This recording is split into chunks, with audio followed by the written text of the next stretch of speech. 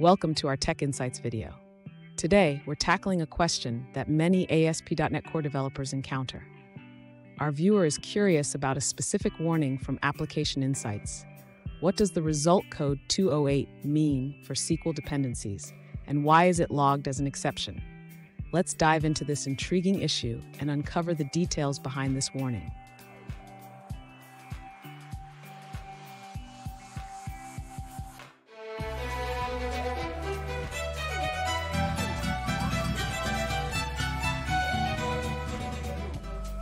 Welcome back to another technical video. Today we're going to be going through your question, answering it, and hopefully getting you to that solution.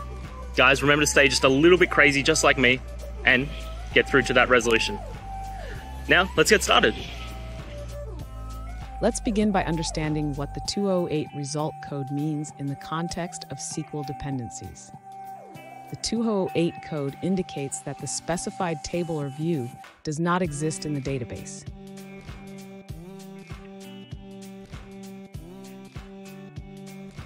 In your case, this warning from Application Insights suggests that your application is trying to access a database object that cannot be found.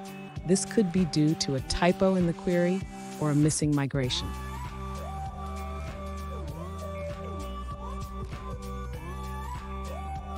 To troubleshoot this issue, first check your Entity Framework migrations to ensure that all necessary tables have been created in your database. You can do this by running the command update database in the Package Manager console.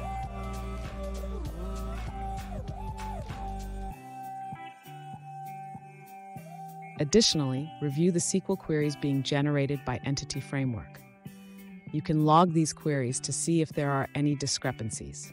This can be done by configuring logging in your DB context.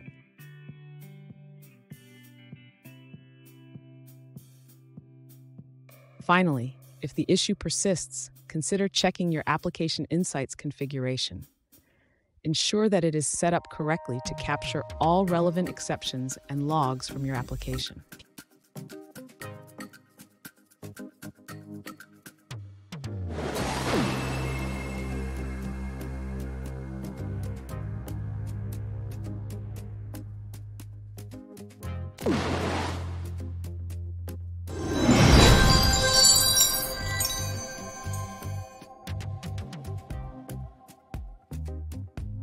Let's now look at a user-suggested answer.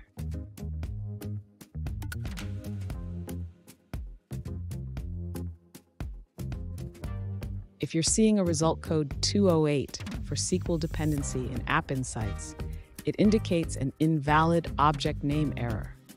This usually means there's a problem with the spelling or the schema name of your database object.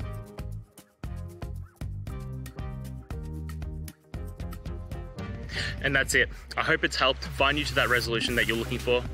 And if it did, please just take a moment, go down, hit subscribe. I'd really appreciate it. Now, until next time, I hope you have a good one. Cheers.